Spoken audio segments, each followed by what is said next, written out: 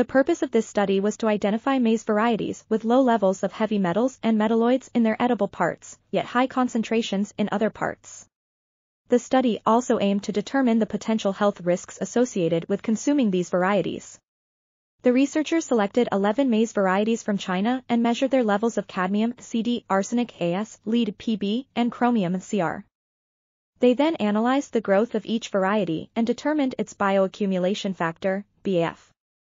Additionally, they calculated the average daily intake, ADDI, of heavy metals in maize grains to assess the associated health risks.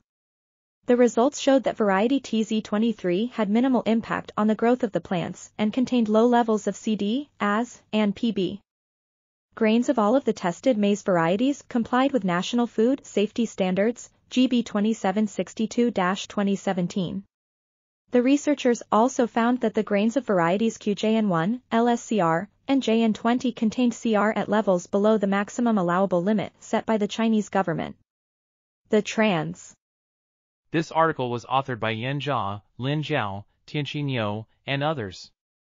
We are RTCLTV, links in the description below.